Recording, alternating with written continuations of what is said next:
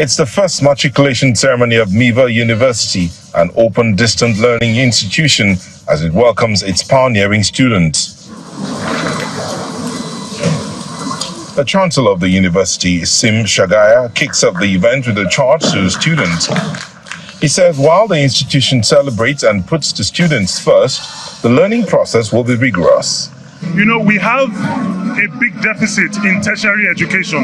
It's over 1 million people who are looking for seats in a university every year and can't find a seat, even though they are qualified. Well over 1 million. Now, the physical universities are trying their best, but physicality cannot meet that level of demand. So, you know, we then sought to build a private open university to global standards.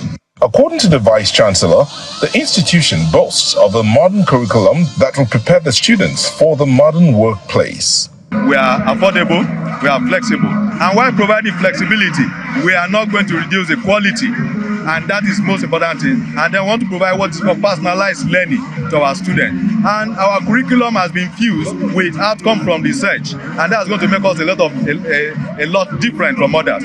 A member of the Board of Trustees, while congratulating the students, also highlights the benefits the institution offers.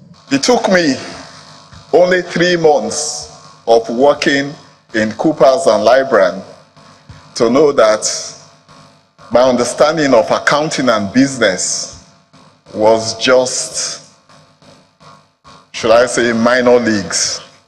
But for you, you don't have to wait 3 years. You are hitting the ground running because of the experience that MIVA offers. The acting executive secretary of the National Universities Commission advises the students to hold their heads high, just as their international contemporaries. On a day like this, with a game-changing opportunity, such as the one you have in your hands, the Stanford man, the Stanford woman is actually told and is made to believe that he or she will go out there to rule the world. May these debutants, these maiden students of MIVA, go out there and conquer the world.